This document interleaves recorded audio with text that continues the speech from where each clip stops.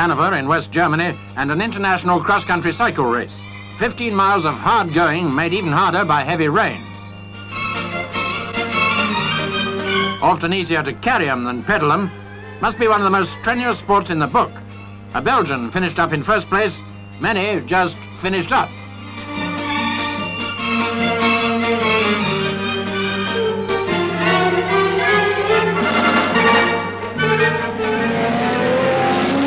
$450 miles to go for an international entry in the 6-hour saloon car race in Melbourne, Australia.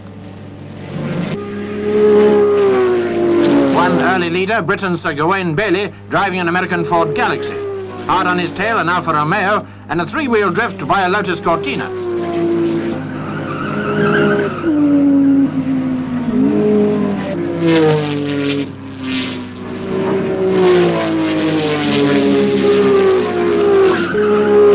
The race is over for a Mini Cooper. It shed a wheel at 80 miles an hour, turned over and burst into flames. Rally driver Timo Mäkinen escaped unhurt.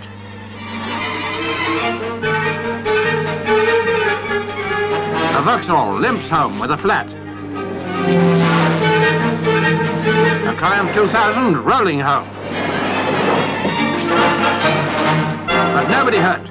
Australian Grand Prix champion Lex Davidson, co-driving the Galaxy, left the race through the safety fence.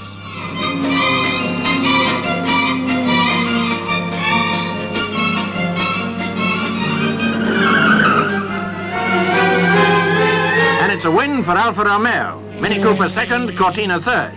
Alfa's #1 works driver shares the victory with his Australian co-driver. Lucky to survive, let alone win.